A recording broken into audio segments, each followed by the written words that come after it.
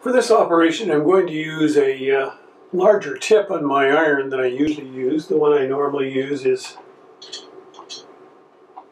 a more pointed one for small components, of course. And this is heavier duty and will heat things up a little faster. Let's see how well it does here. We'll just lay it on top of the circuit here. Heat that up, and we should be able to pull that off. Yep, there it goes. Same thing on this side.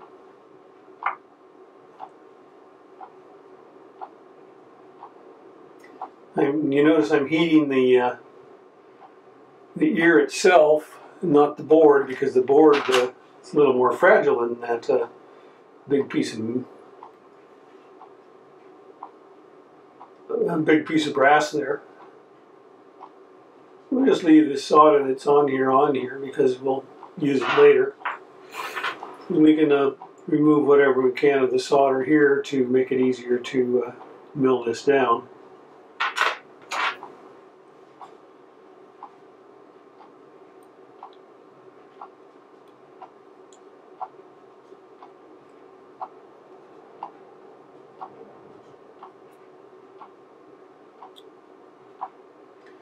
All right, now I'm going to take these over to the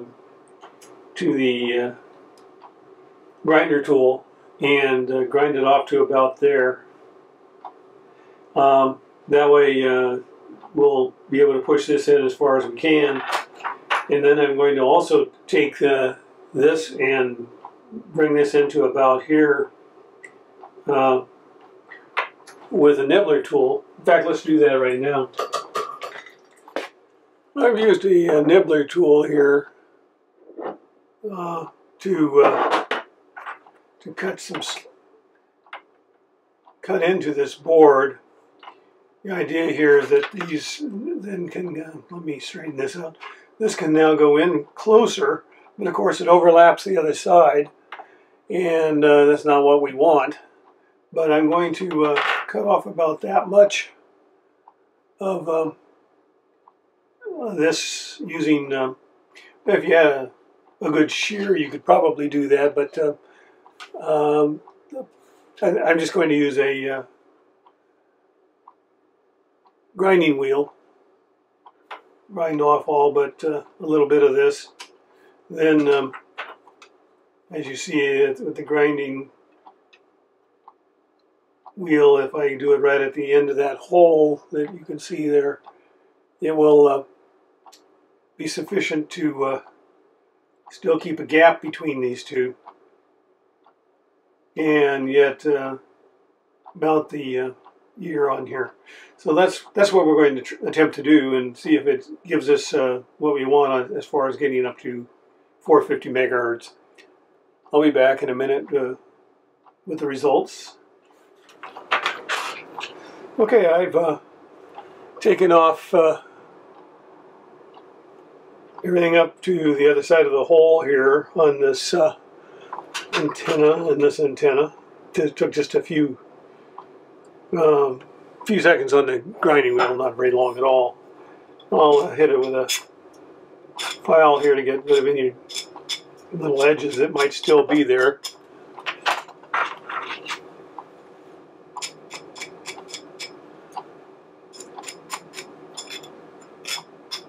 I did that on the grinding wheel as well. Now, as you can see, we just make the gap here, and same on this side. So we should be fine, I would think.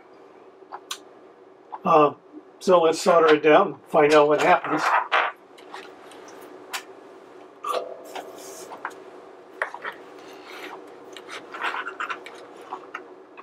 First we'll use the side here as the more solder. And then let's see here. We'll use this side, it's easier. Again, I'm putting this on top of this to warm up the brass, and not too too much on the PC board just to get the thing down. And then I'll go along the end here.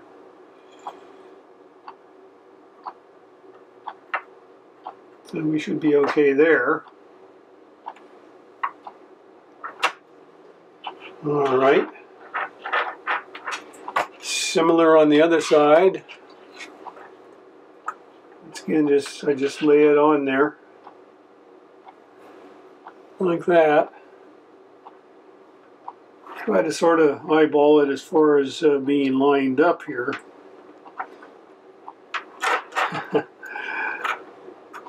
I have a little kink in that just so that it can sit on there properly.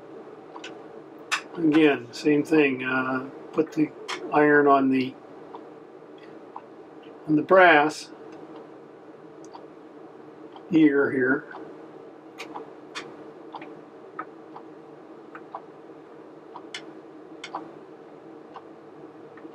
Sort of finesse it into place. Then take a little bit of solder to make sure we got pretty good contact there. Looks like when you use a little bit, oh yeah, it's not even on there good. Interesting. Let's make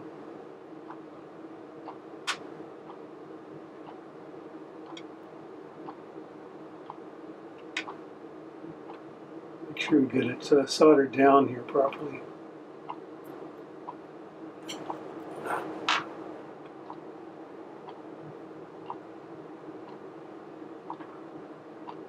And run some in the front here.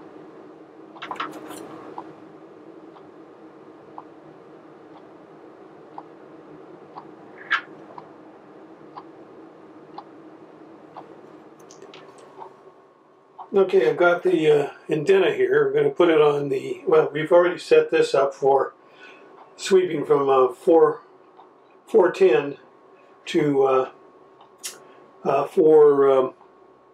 460. And we've got markers on 420, 432, 440, and 450 here at 1, 2, 3, and 4. And so we'll just put this thing on here, hold it up in the air out of the way. Looks like everything's under 14 dB across that whole range, so it looks like we're successful with our modification. And it actually is usable from 410 to 460, probably even beyond that. But anyway, at least we've met our goal to get up to 450. So, and it shouldn't affect the other end of the spectrum very much down at the low end. So I think we'll call it a day and call it a success, and then we'll do our testing outdoors when the rain lets us do so.